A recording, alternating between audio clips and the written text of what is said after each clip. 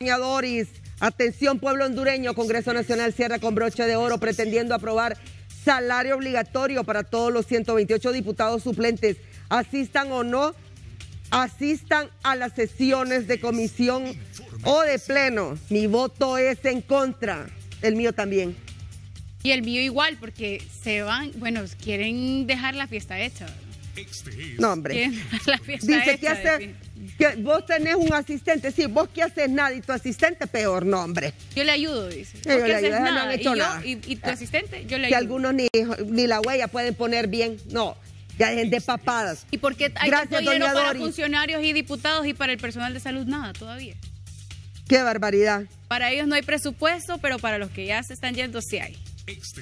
Bueno, y nosotros continuamos porque nuestro compañero